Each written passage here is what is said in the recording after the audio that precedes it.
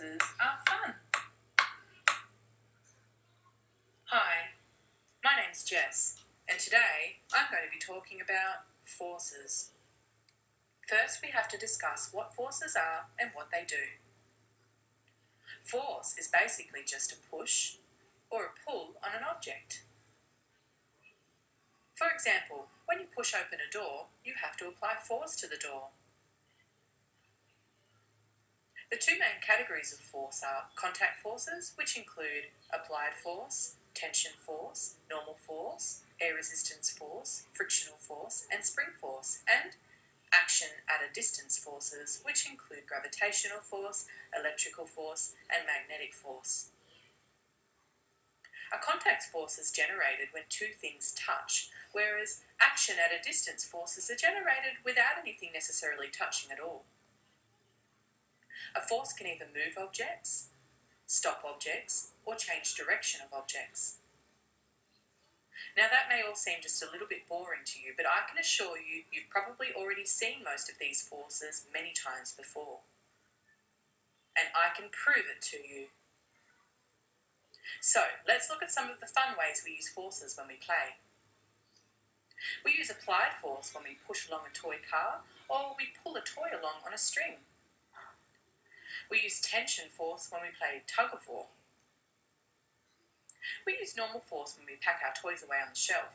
The force generated between the toy and the shelf is called normal force.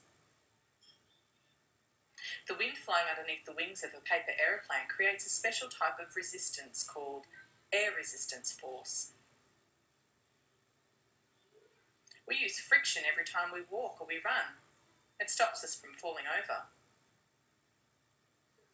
Many different types of toys use spring force, including jack-in-the-boxes, seesaws, trampolines, pogo sticks, toy guns, etc.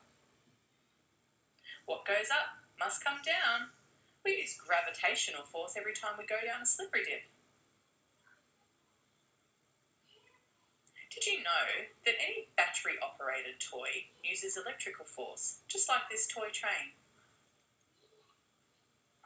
And what you mightn't have known is that the lines you create when you draw on a magnadoodle are made from tiny little magnets. This is magnetic force. And now that you can recognise all the different types of force, you are an unofficial fun force expert. So, fun force expert, let's have a go at designing our own fun ways to demonstrate force.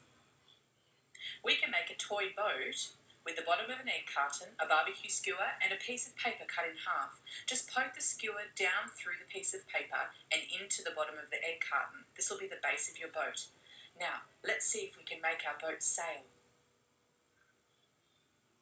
To get our ships to sail, we just have to place them into water and blow, and blow, and blow. The force of the wind from our breath on the back of the sail makes the boat move.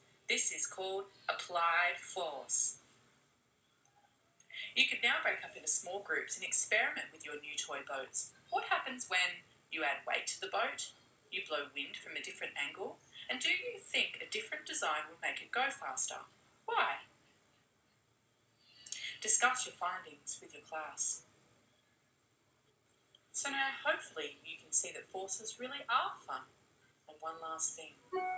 May the force be with you. Sorry, I just had to do that. Created using Powtoon.